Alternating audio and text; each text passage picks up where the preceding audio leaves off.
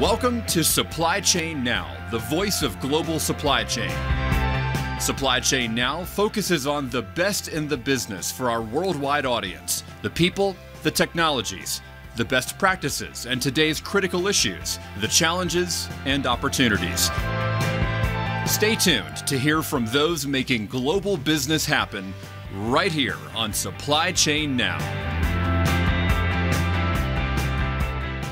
Hey, good morning, everybody. Scott Luton with Supply Chain Now. Welcome to today's show. We are continuing our coverage of the 18th Annual Reverse Logistics Association Conference and Expo right here in Vegas, which is the center of all things, center of the universe for all things returns management, reverse logistics, and more right here this week in Vegas. I'm joined by my newest best friend. I want to welcome in Eric Aparicio, Senior Director for Strategic Marketing at Yamaha Corporation of America. Eric, how you doing? Thank you, Scott. I'm doing great. Very happy to be here. Great to have you here. I tell you, we should have started rolling earlier because I just love the story you shared a second ago about what this makes, why this field, this aspect of industry is a passion of yours. So we'll touch on that again here. All right, you got it. In just a moment.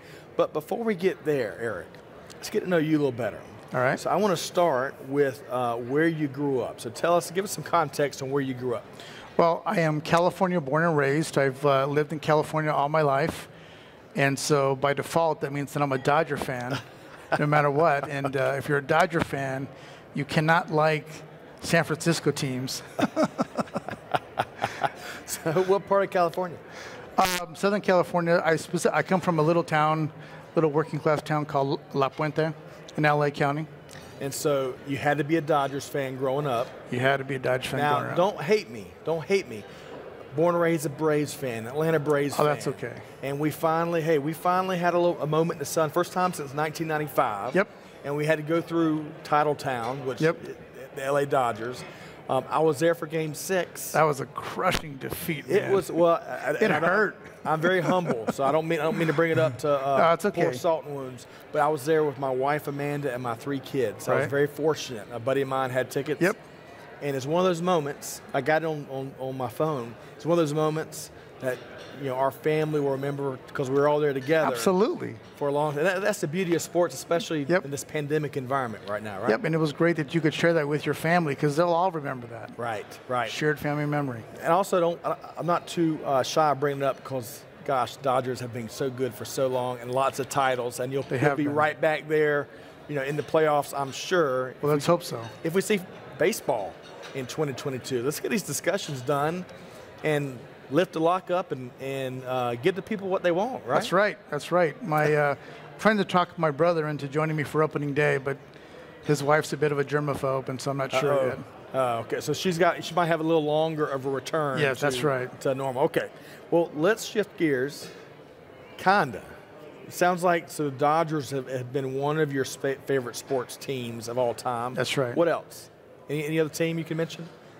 Well, I used to be more actively involved in sports, but when my kids were young, it was soccer and baseball, and I coached teams. And then they got into high school band, and so I was a band dad.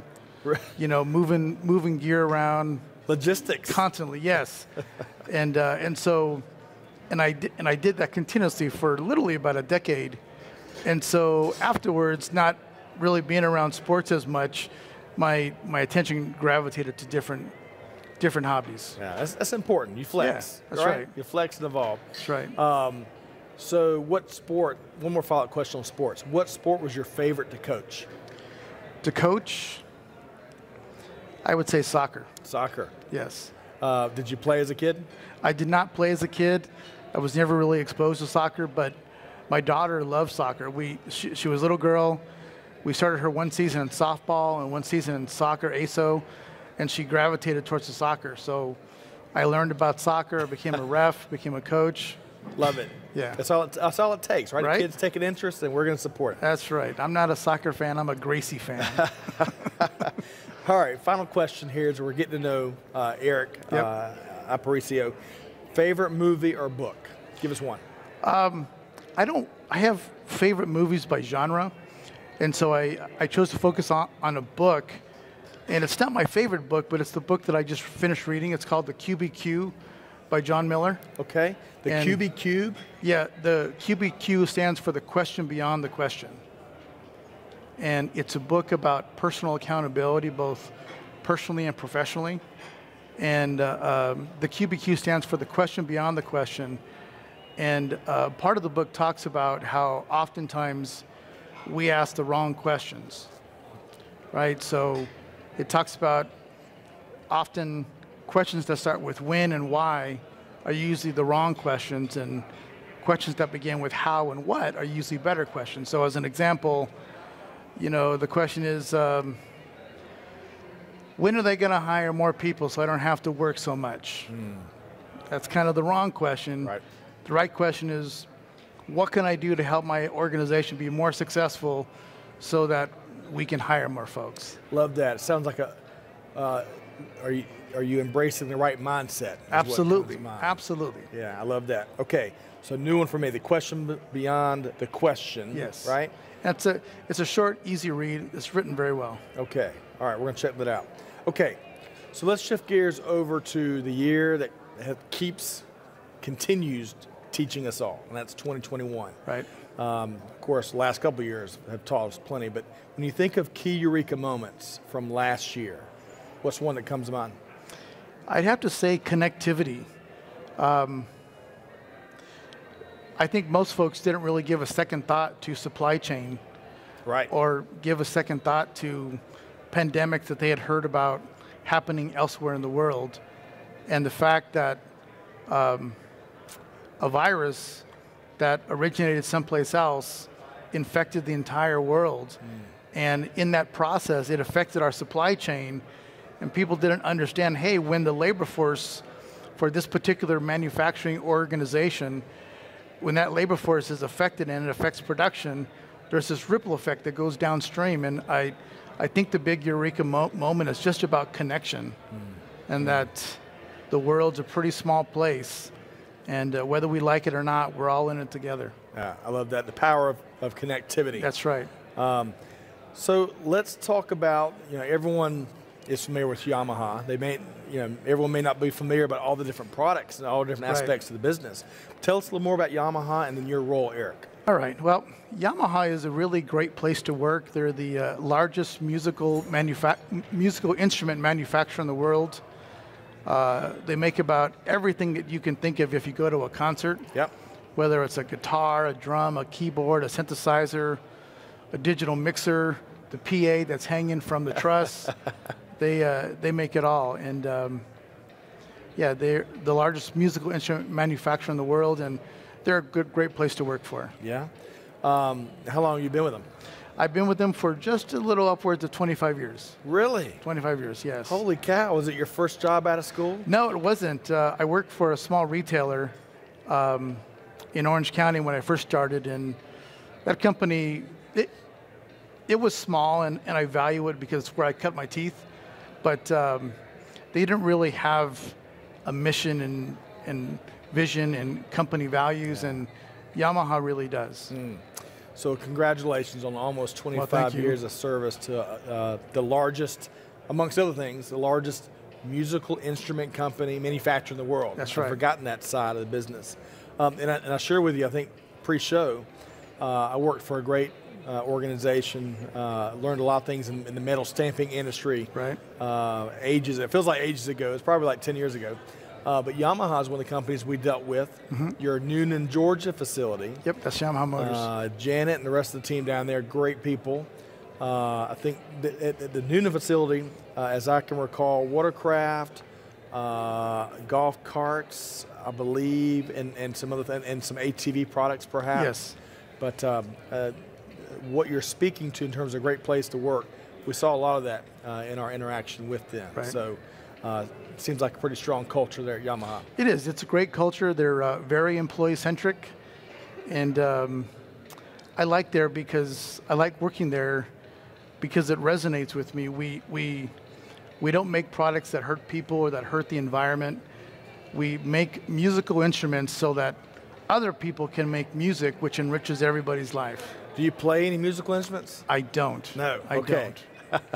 There's still time. Yeah, right? there's still Who time. knows? That's right. All right, let's shift gears. Let's get to kind of the soup of the day, the All right. topics of the day. And before we ask you about some of the things you're focused on when it comes to returns management and reverse logistics, let's,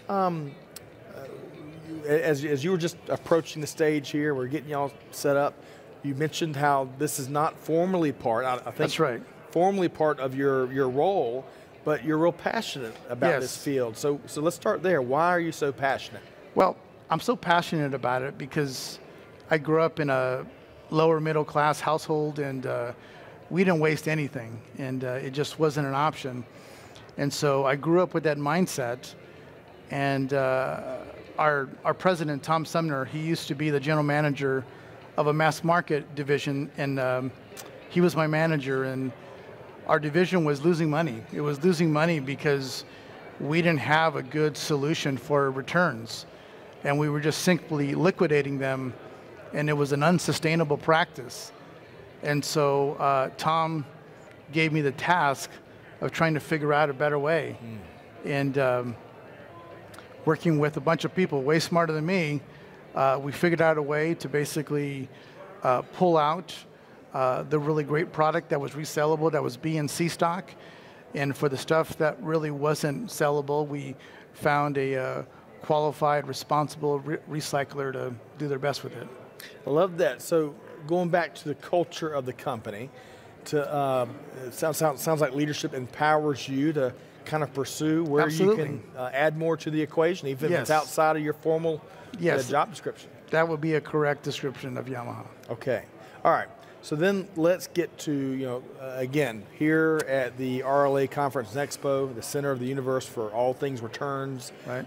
Returns management, reverse logistics. What's a couple things that you're tracking in this space and focused on more than others right now? Right now, for me, it's the message of circularity and the circular economy, and I think that's a message that cannot get enough attention. The idea that we live in a world with finite resources, and we need to find a way to better utilize those resources.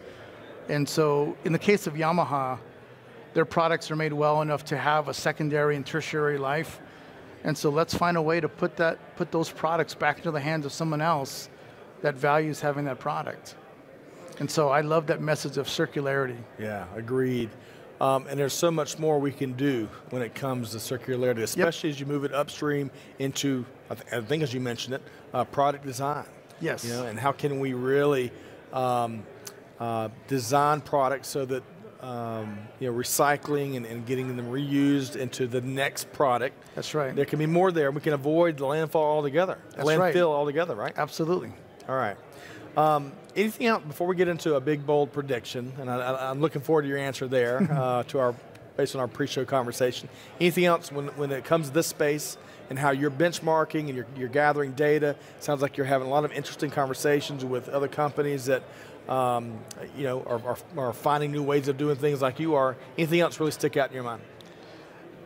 For anybody else that is thinking about reverse logistics and helping to take your company into that next stage, it's really important to understand and to identify the cost of reverse logistics, because it's not as visible to your C-suite executives as other elements of the P&L might be, right? So for a P&L, right away what your margin is. It's right there front and center. But the concept of, what are my reverse logistics costing me and what is my asset recovery, it's much further down that you really have to dig to find it. Excellent point. And we all know if you can't see it, it becomes really tough to manage it, right? That's right. Okay. On that note, let's get to big, bad, bold prediction mode with Eric Aparicio. So talk to us, any bold prediction you want to make for the rest of 2022, what we're going to see. Well, I like to preface this by saying I'm driven by data, so I'm not given to big, bold predictions, but just for this one time. I really think that with this awareness of supply chain that COVID has created, and this sense of connectivity that we all have now. I really think that the idea of circularity and the idea of reusing products, to me, it used to seem like kind of a fundamental American value, and maybe that's gotten lost because we've become a culture of disposal. You know, let's not fix the TV anymore. Let's go buy a new one. Replace it. Yes, and I really think that the idea of circularity is going to come roaring back, and people are going to understand it and see it for what it is. I love that answer, Eric. So thank you for indulging us. Well, thank you very much. All right, so how can folks connect with you at Yamaha, Eric? You can reach me at my profile on LinkedIn. It's under my name, Eric Aparicio, or you can reach me at eaparicio@yamaha.com. Okay, it's just that easy. And of course, we'll have that in the show notes of the episode page. So I would encourage y'all to connect with Eric. I love your passion. I love your fact finding and your data centric disposition. That's important these days, isn't it? Absolutely. All Absolutely. right. That's how we make good decisions. That's right. Good decisions fast. All right, big thanks to joining us today, Eric Aparicio, Senior Director of Strategic Marketing at Yamaha Corporation of America. Hey, folks, stay tuned as we continue our coverage here in Vegas at the 2022 Reverse Logistics Association Conference and Expo, the 18th annual event where folks are they're on the move, trying to find better solutions to old and new problems. Absolutely. So, hey, signing off for our Supply Chain Now team, this is Scott Luton challenging you, do good, give forward, be the change that's needed. And on that note, we'll see you next time right back here at Supply Chain Now. Thanks, everybody. Thanks for being a part of our Supply Chain Now community. Check out all of our programming at supplychainnow.com and make sure you subscribe to Supply Chain Now anywhere you listen to podcasts. And follow us on Facebook, LinkedIn, Twitter, and Instagram. See you next time on Supply Chain Now.